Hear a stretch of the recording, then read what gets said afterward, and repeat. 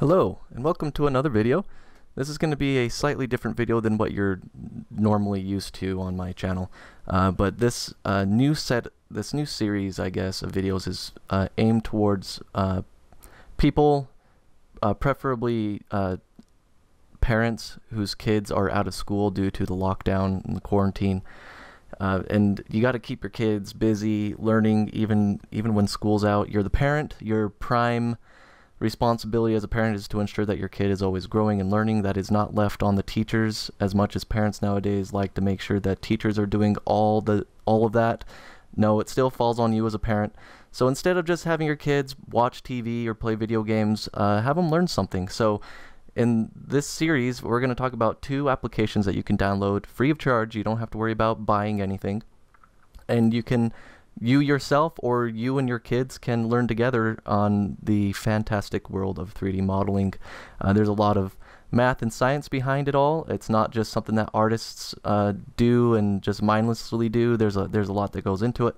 So I'd like to start off with the 2 programs that I would recommend to start out with. One is Blender. It's free to download. It has a little bit of a steep learning curve, especially for kids, but they recently redesigned it so it's a little bit easier to understand. There's not as many sub-menus to go through, and it's a little bit easier to pick up. So I believe the learning curve went down, mostly just based on the user interface changes alone. It's free to download. 2.82a is the most up-to-date version. It comes with everything you need, so you can model, you can animate, you can render, and it includes its own GPU renderer as well as a CPU renderer. And then another one is Quad Spinner Gaia, which is free for a community version.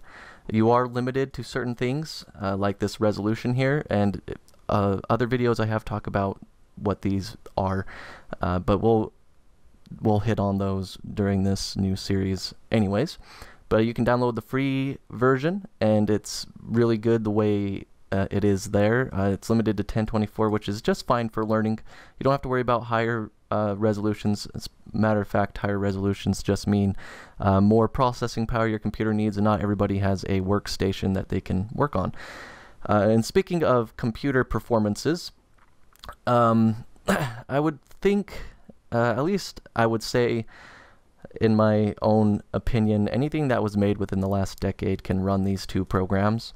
Granted, stronger computers are going to run them faster and more efficiently, but anything that was made since maybe 2010 or newer will be fine, as long as it has its own graphics card, like a dedicated graphics card, and at least a quad-core CPU, which most computers, even laptops nowadays, will have.